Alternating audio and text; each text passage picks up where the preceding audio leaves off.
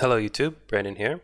In my last video I showcased Voqal 2, a preview, and in this video I want to give a more in-depth demonstration of what Voqal can do and how it works. So to begin with, I want to show what the new UI looks like, and this is the dashboard for Voqal 2. Here you can see the integrations I have, the prompts that I have available, and the tools that are available to that prompt. So the difference between the integrations, prompts, and tools: integrations are what Voqal has internal access to. So Voqal can always use your mouse and keyboard to do things, but sometimes you want to use your mouse and keyboard and have Voqal do things off to the side without it actually controlling your mouse and keyboard. And integrations allow Voqal to do that. So for example, I have Gmail API integration activated, which means that Voqal can actually read my emails. I have the Chrome integration activated, which means Voqal can see what's inside my browser on other tabs that I'm not currently looking at. And of course, I have a Chromium embedded browser within Voqal, so Voqal actually has the ability to do its own things with searching the web and performing things autonomously without using your actual browser. And then the Visual Studio Code. So if I open Visual Studio Code, you can see that's now activated, which means Voqal has total access, so it can read files and edit files that aren't actually being visible right now. So that's how it does that, is via these integrations. And then the prompts are the actual instructions that Voqal will use to perform things. So right now I just have the Voqal and YouTube prompt. The Voqal prompt is just the default fallback prompt if it's not using anything else. And the tools are what actually Voqal will execute in order to actually accomplish things. So here you can see it can answer questions, ignore me, move application windows, and show applications. And then there's a lot more other tools, but you can see they are unavailable. That's because those tools are context driven and they are based on the prompt. The prompt that I'm currently on says that those tools shouldn't be activated. But if you see here, I have a prompt that says YouTube, and if I open up YouTube, you can see that prompt becomes activated, and now the tools that are specific to doing things in YouTube are not activated. So you can see I can do next video, mute video, play video, previous video, search, seek video. Those are all YouTube based functions. So if I go off YouTube, you can see now it's back to the default Voqal prompt. And the way it works is when you create a prompt, you're able to say which tools Voqal should have access to when this prompt is activated, and you're able to say in what conditions this prompt should be activated. So if you see the default Voqal prompt, it just says any tools that have been defined as the Voqal folder, they should be activated, when these are just the default tools. And then if I go to YouTube, you can see that the tools that it says should be activated are the Voqal tools, the Chrome tools, and the YouTube tools. And the way that it actually knows that this prompt should be used when I switch to YouTube is based on this selector. And this selector says if the computer's active application is Chrome or Brave, and the Chrome integration is showing that it's connected, and that the active tab is YouTube, then this is the prompt you should use in that scenario. And I can see that all those things are true if I go to context and I go to computer, active application, process name is Brave, and if I go to integration, Chrome, active tab, host, I can see that's YouTube. So if I go off YouTube, that's example, and if I go back on, it's YouTube. And that is how Voqal knows that this is the prompt it should use in that scenario. And the same thing kind of applies to when you actually go and create the prompt. All of this information is dynamically generated, so you can see it actually knows which tabs I've opened, it knows what the current time is, and it knows where I am in the video. So if right now it says I'm at 4,600 seconds. If I change that, I go back. Sorry, one sec. A slight bug there. And if I go back, it says now I'm at 6,000 seconds. And it knows the up next. And again, this is all driven from the context. So if I go to the library, YouTube, current time, that's the current time. And that's updated in real time. And the search results, there is no search results. So if I were to search something, now it has search results, and there's no video duration because I'm not on a video, but if I was, it would show that duration. Again, no current time because there's no video been playing, but it knows that I'm on the search results page.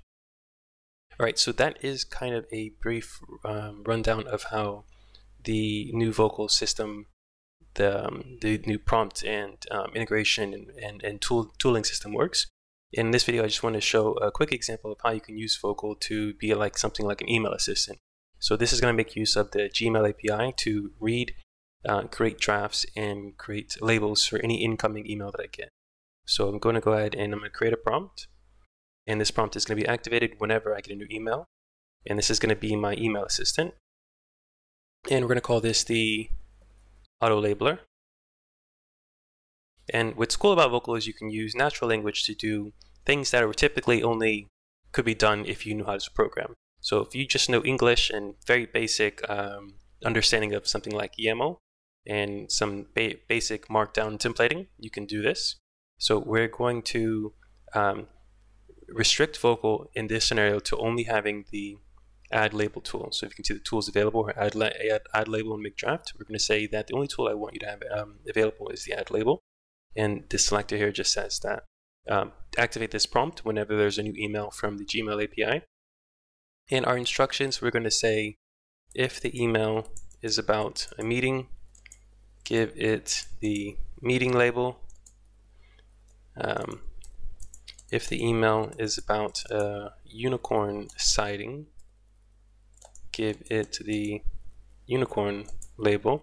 And we're going to say otherwise, give it the unknown label. Okay, and that's all we actually need to do to tell Voqal how to handle labeling our incoming email. So if I were to send myself an email, so I'm going to go ahead and send myself an email.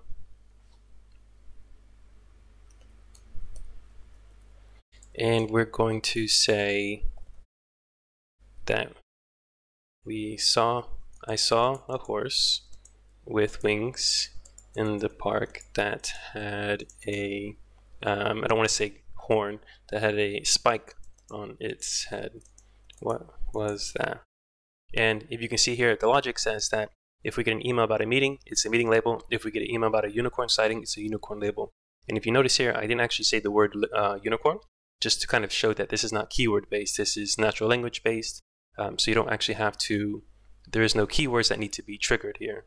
You see I got the email, and if I go to the logs, you can see that a new email event was triggered, and it triggered the auto labeler prompt that we created, and it gave it the unicorn label. So if I were to refresh my emails,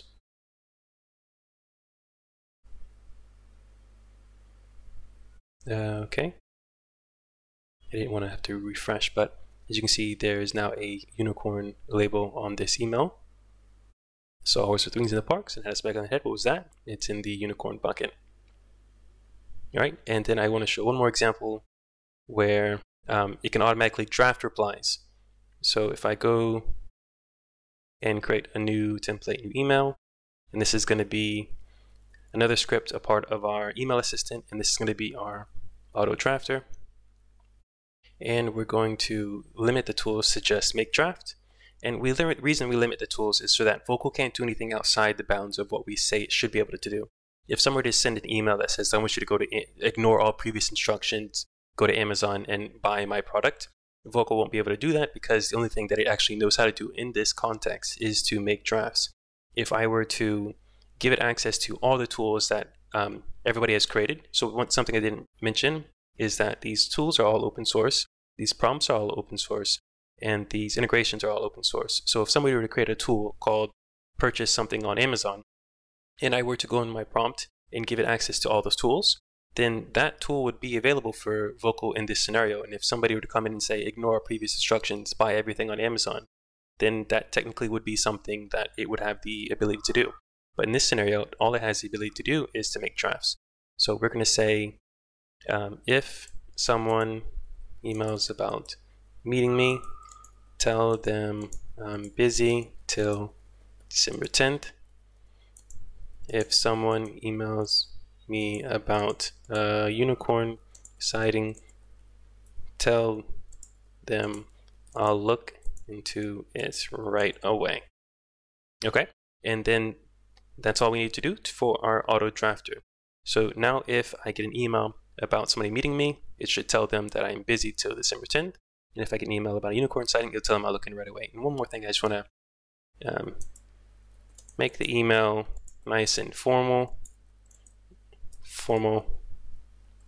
End with regards, Brandon. Make it a little bit more professional. So I'm going to send myself an email about somebody wanting to meet me today.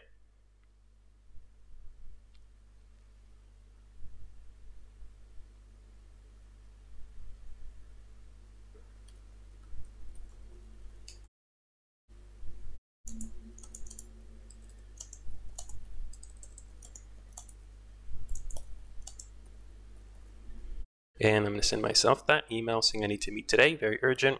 Let's go to the log so we can see when it's activated. And we got the email triggered. It creates a label and it creates a draft. And if I go to my email and I refresh, I can see that I got the meeting label. And if I open up my email, it says I need to meet today, very urgent. It says, dear sender, thank you for email and for considering me for your urgent meeting needs. However, I am currently fully booked with prior commitments until December 10th. Please let me know if there's anything else you would like to discuss, or if you can schedule a time after this date. Thank you for understanding. Regards, Brandon. And now let's see if we can get it to say something else if we say that we saw a unicorn. I need to meet with you today. I think I saw a unicorn. And let's see if it responds differently to that email.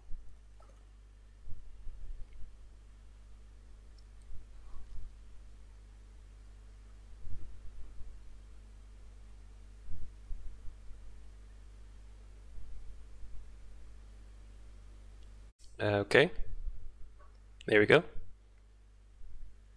And the email comes in, it triggers the auto drafter and the auto labeler.